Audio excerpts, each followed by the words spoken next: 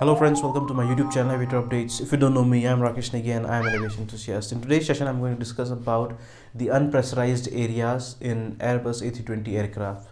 So let's start, friends. So friends, you must be knowing that the Airbus A320 is a pressurized aircraft. Since it is pressurized, it is able to have a ceiling altitude of 39,800 feet. We know that, friends, there are some aircraft, small aircraft, which are not pressurized. Hence, they do not have such a high ceiling. They have ceiling at lower altitudes only. But for 320, the ceiling altitude is 39,800 feet.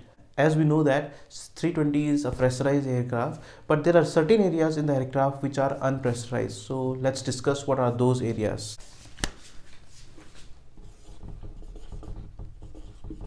Unpressurized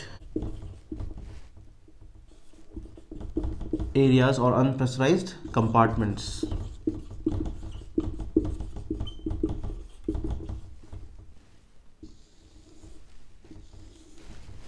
So I'll simply draw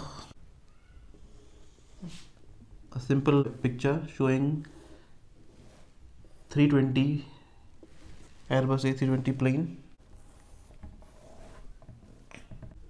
Okay, so in this plane, what are the unpressurized areas? The unpressurized are this radome section, this one,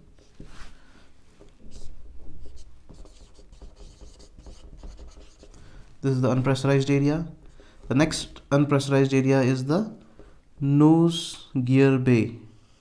Okay, this one. So this area is also unpressurized. This is the nose gear bay. Next unpressurized area is the air conditioning compartment, which is in the belly section. So this section is also unpressurized. What is the name of this compartment? Air conditioning compartment. Next, the other area which is unpressurized is main gear bay. Okay, so the main gear bay is also unpressurized. This one, this is the main gear bay, and the other unpressurized area is the tail cone. So this section is unpressurized. Okay, so this is the tail cone.